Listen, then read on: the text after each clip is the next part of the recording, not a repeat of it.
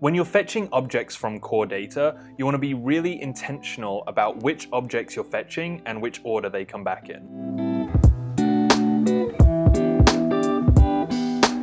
In this video, we're going to learn how to use NSFetch requests with predicates and sort descriptors to control how core data retrieves our objects out of the database. In the previous videos, we set up this budgeting app with this budget and expense object that are getting saved to the database no problem. But when we're querying these objects, we're not really doing it in a meaningful way. We want to make sure that they're ordered in the correct order. We might want to specify some other criteria, like maybe only amounts that are greater than 0 or something.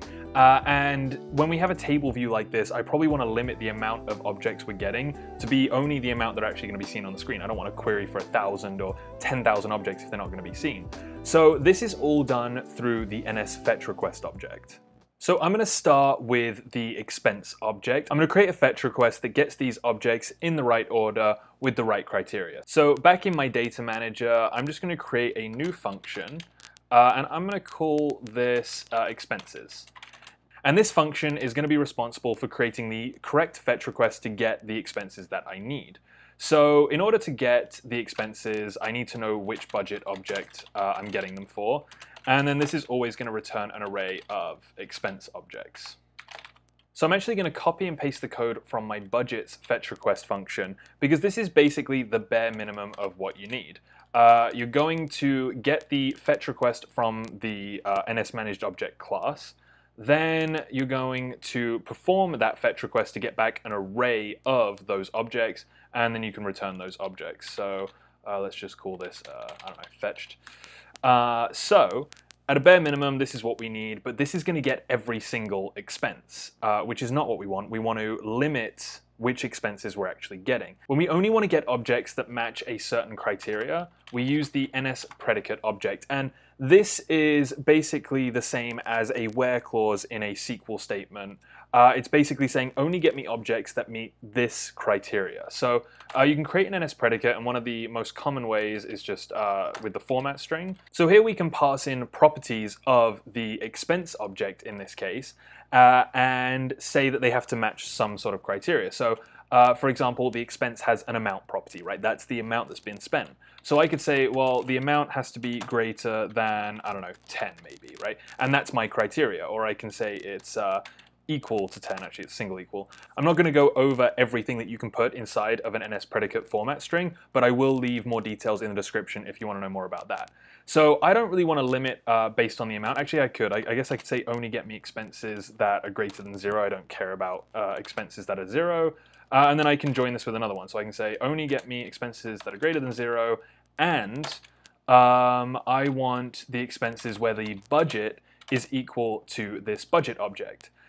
So I can't just pass in the budget here. Instead, I have to use a format specifier, so that's just %at. And that means make sure that the budget property on the expense object is equal to another object, and then I can just pass in that object after the string separated with a comma. So these can be much more complex than this, but at a basic level, this is just the criteria that has to be met in order to get an expense. So then I just have to set that on the fetch request. So I get this request object, I'm going to say that the predicate is equal to that NSPredicate object. And again, Xcode is giving me these fake warnings, but I can see that my application still builds successfully, so I just don't care about those warnings right now. It's just Xcode being Xcode. So once I've restricted which objects are coming back based on some sort of criteria with the predicate, I want to make sure that they're coming back in the right order. I don't just want to get my expenses in any random order. I actually want them to be the newest expense on top and the oldest expense on the bottom. So if I created one yesterday and one today, the one from yesterday should be lower down on the table view. So to order our objects, we use something called an NSSortDescriptor. And the simplest version of the constructor for this object is just to use a key and specify whether it's ascending or descending. So if I want to say that it's sorted by its timestamp, I can just pass in timestamp here. And then do I want it to be ascending or descending? So ascending would mean that I have the lowest on top and the highest on the bottom, or descending would be the opposite of that, highest on top and lowest on bottom. And when we're dealing with dates, the highest value, like the most recent date to be on top, would be in descending order. So I'm going to put in false here. And I can create many of these sort descriptors. I could say, all right, so first sort by timestamp, and if I have two budgets that are the exact same timestamp, maybe order them by the name of the budget or the amount of the budget. In fact, I could just create a sort descriptor that's based on amount, right? I want to see the most expensive thing on top and the least expensive thing on the bottom. But right now I'm just going to go with timestamp. And then, like I said, you can create as many of these as you want, and then you just set them on the request. So request.SortDescriptors, and that's going to be an array. So I'm just going to pass in an array that only contains the single sort descriptor because I just want it to be sorted like this. And there's one more thing that I might do when I'm creating a fetch request, and that's actually set a limit. So, imagine I have thousands of these expenses here. I don't want to load them all into memory if I'm only going to present like 10 in a table view.